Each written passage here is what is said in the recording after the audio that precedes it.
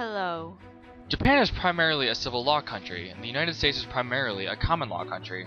Civil law is a form of government whose most prevalent feature is that its core principles are codified into a referable system, which serves as the primary source of law. Common law is the part of English law that is derived from custom and judicial precedent rather than statutes. In other words, it's set by previous judicial cases. These distinctions, however, are not perfect. In the United States, codified law can be found at all jurisdictional levels and may control the outcome of a dispute. And in Japan, case law precedent offers non-binding guidance that may, in some cases, be persuasive and may be relied upon if not in conflict with code. Perhaps what is most interesting about the differences between the two legal systems is their evolution. While the US legal system is mostly inherited from the English legal tradition, Japan's is a mixture of several main influences. In the late 1800s, early German civil code was imported by Japan, along with elements of the French civil code as well. After World War II, however, a number of American borrowings appeared, such as the Constitution and laws regarding criminal procedure, labor law, and corporate law. In most recent years, Japan's legal system was updated, including revisions to codes on topics such as civil procedure and bankruptcy. Compared to the United States, Japan has far fewer lawyers per person, approximately 1 in 4,000 versus 1 in 250 in the United States. These lawyers are joined by large numbers of other functionaries, however.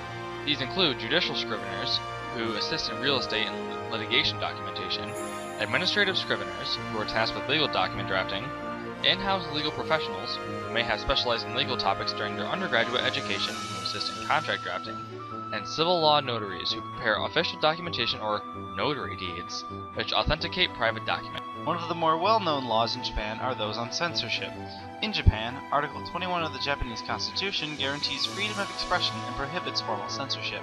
When censorship does exist is often carried out through Article 175 of the Criminal Code of Japan.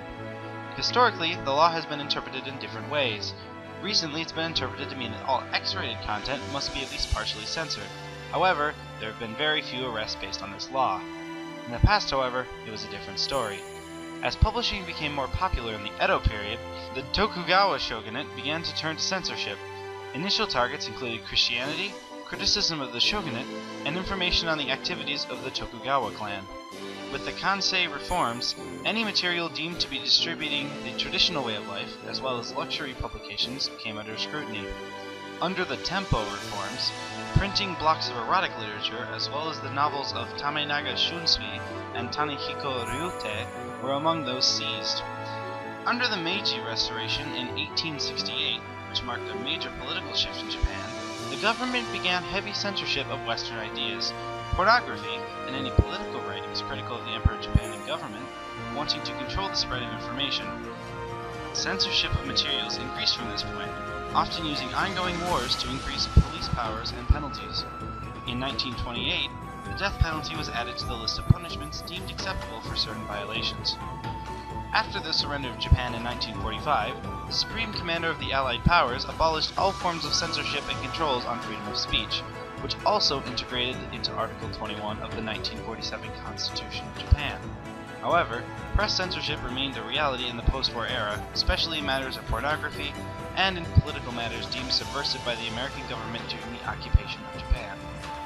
Japanese trial systems are similar to those in America, with a judge, jury, and lawyers. However, if a trial is broadcast on Japanese news, it is illegal for the face and hands/handcuffs of a convicted person to be shown, as it gives the feel that the person has already been found guilty, and, much like in America, the judge and the TV station also have to be careful to only refer to the convict as a suspect.